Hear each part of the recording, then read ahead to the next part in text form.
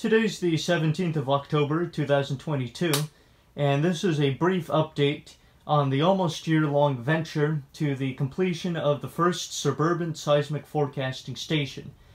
Now, with the aid of EPD laboratories, certain aspects of this project was able to be put forth and possible. Now, for those who are not familiar with electrodynamic seismic forecasting, even in its rudiment nature, I highly suggest looking into the original works of Eric P. Dollard, in which he laid extensive groundwork into the sophistication of seismic research and seismic forecasting as a whole. I also presented a simplified approach building off of his original ideas, and this may be seen in the link below in the description of this video. Now, shown on the right is the seismic forecasting rack itself, which houses all the sensitive VLF receivers and necessary chart recording apparatuses, and the rack on the left is an auxiliary unit for telluric research, but also houses transmitters and other auxiliary receivers which work in tandem with the seismic forecasting rack itself, so that to eventually broadcast information in the form of telemetry on some allocated frequency. Now, to go over the specific bay sections of the seismic rack, here we have the oscilloscope, which allows us to visually observe the waveforms coming off the receivers, or the antenna and telluric leads. Below are the three chart recorders. This one measures the telluric signal coming off the receivers. This one measures the Earth to ionosphere or above ground signal, likewise coming off the receiver as well. And this one measures the raw telluric potential without any filtering. Below is a VLF receiver, or a frequency selective voltmeter, that receives the signal specifically on one frequency. In this case, it'll be 10 kilocycles, but for this demonstration, we have it on 3 kilocycles. Below this is the patch panel to which the above ground leads, the flat top antenna, and the telluric potential leads connect to, and can thus be patched in to whatever measuring equipment.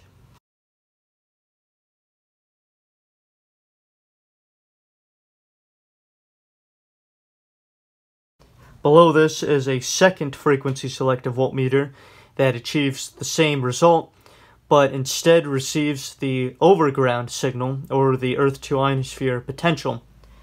Below this is an experimental bay, in which fellow colleague Jeremy Jones has imposed a specific measuring device or data logger, which receives the raw static potential of the overground signal without any filtering. Now, this is just for experimental means. Below here is a micro-ammeter that is able to measure the current of the telluric signal with great ease, and possibly the Earth to ionosphere signal.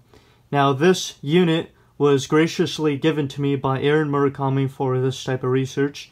I was able to fix it up, replace the capacitors, and refine the unit so that it completely works now.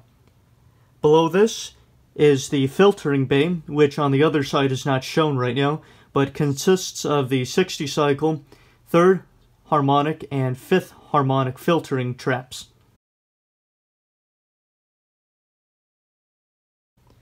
Below this is the cathode follower section, in which two 5687 tubes are used as cathode followers in conjunction with the two frequency selective voltmeters to act as an impedance bridge or an impedance match to the telluric leads and the flat top Earth to ionosphere leads.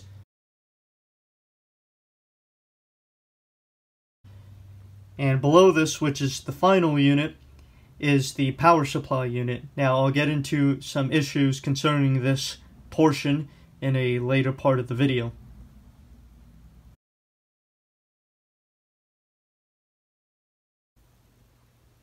Moving on to the second rack, which is the RF rack, in conjunction with the seismic rack. This is also an experimental telluric test bed, which here we can see on the first unit is a 2-channel oscilloscope for telluric experimental measurements. Below is a tuning unit for a transmitter unit.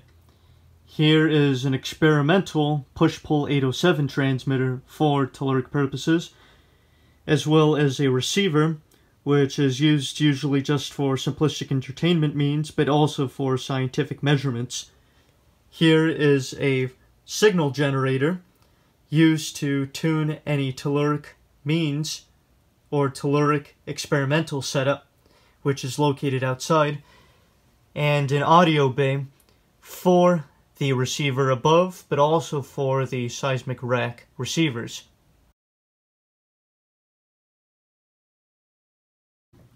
Now, to demonstrate the received telluric signal, here I have the frequency selective voltmeter turned on to an appropriate bandwidth at 2.5 kilocycles. It is tuned to 3 kilocycles for this purpose, and it has an attenuator right now activated to negative 70 dB, or decibels. Here we can see that the signal being received is roughly negative 10 decibels or so, so we could roughly say that the approximate signal strength of this telluric lead, or just the telluric setup in general without any filtering, is roughly negative 80 decibels. And here, if I increase the audio gain of the unit, which is connected to the audio amplifier down below on the RF rack, you could hear the signal. So I'll do that.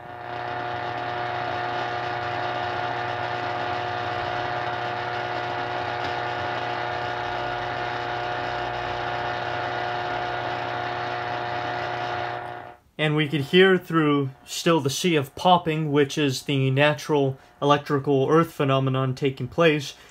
We could definitely hear the man-made 9th and 5th harmonics in the background, most likely from the neighbor's nonlinear loading of LEDs, compact fluorescents, and what have you. I will now demonstrate the great sensitivity of this receiver, in that I will plug a nonlinear load into the local outlet of this installation. Now, this load, which is otherwise known as a cell phone charger, emits vast interference which could be easily picked up with a VLF receiver at an appreciable distance. Now, for this case, the receiver still possesses its negative 70 decibel attenuator, and never mind the interference in the background, in which is being shown above negative 10 decibels. This indicates that someone within the vicinity of this facility has turned on a very large sum, or just a very large nonlinear apparatus. Now I will go ahead and plug the device in, and I will have the audio run in the background. Notice the increase of the dip as I plug it in, and the varying sound which is emitted by the speaker.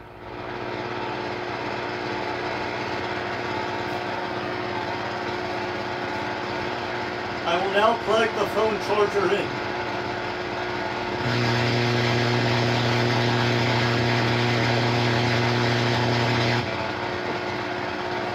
I just took the charger out. I'll place it back in.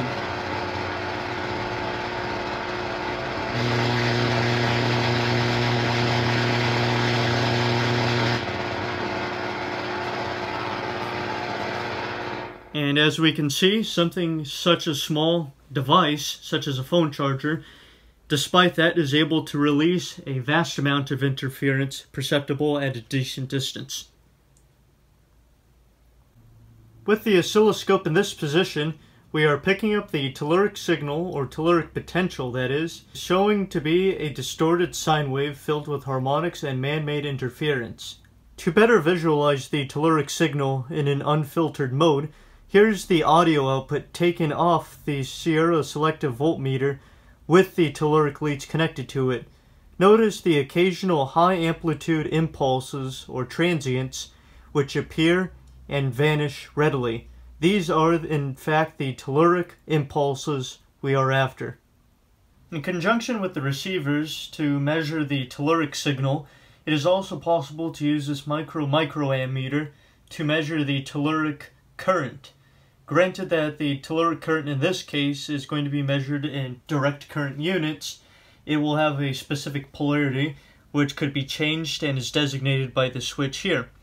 So without further ado, I'll turn it on and wait for the meter to stabilize. Okay, now it is stabilized. And right now, we have the setting to 10 to the minus 4 microamperes. So let's adjust that again. And right now, that is the live telluric current without any filtering. So right now, we could say that our relative telluric current is about 300 microamperes. Taking a look at the chart recorder bay section, we could determine that these two chart recorders require different voltages to run on as opposed to this one. These two require 12 volts direct current, whereas this one requires 120 volts AC, which these two are supplied by a transformer and rectifier. Now, all three chart recorders are identical in the sense that their inner mechanics, which is unveiled by this thumb screw, have the identical mechanisms to drive the paper. We see that we have a roll of paper that is dispensed at a rate of 1/4 of an inch per hour, making each roll last approximately 4 months when run continuously. We also see that it is driven directly by a 12-volt motor, or in the other case, a 120-volt motor. Now, they are all identical in that case, also in the sense that they require a needle which is pressed upon by the paper with action of a spring clockwork type compressor, which is a metal bar across this part section of the chart recorder. These two have windows so that to physically mark the paper with any notation as needed, whereas this one doesn't. But of course, all of them are directed by these 3 switches so that they could be turned on and turned off with great ease. Now, to demonstrate that, I'll turn each one on individually. We could start hearing that popping noise, which is essentially this bar on the inside of the chart recorder, which is actively pressing against the needle connected to the galvanometer, which therefore presses upon the pressure-sensitive chart recorder paper and makes a notation, as seen by this one, which has been run continuously for a couple hours. And I will turn these all on. And now we can hear all 3 chart recorders run.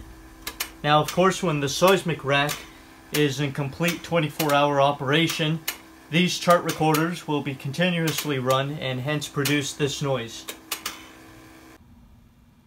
The last part of the rack to cover is the power supply bay. This unit, which is in operation right now, is showing that the heater supply, which is being regulated by a variable transformer, is producing a direct current voltage of roughly 12 volts, and that the inline voltage to the variable transformer is roughly 92 volts AC, which of course is then rectified properly. This 12 volts is thus powering the heaters, or the filaments, of the 5687 tubes belonging to the cathode follower bay section right in front. Power is being indicated by the 2 pilot lamps on either side for the 2 5687 tubes. The only issue which seems to persist is that, granted that the sensitivity of the cathode followers is as such, that the supply of a plate or filament voltage seems to induce an AC hum within the 5687 heaters and circulate even to the frequency selective voltmeters. This persistent problem will be avoided in a future video by the use of 12 volt 5 ampere per hour batteries, as was commonly practiced, except in this case in a smaller scale, in the central offices of telephone exchanges. In summary, the work completed thus far on both racks is now only limited to the addition of a couple more bay sections and the addition of a battery-operated power supply for the cathode followers. More will be shown in a later video showcasing the finalized setup.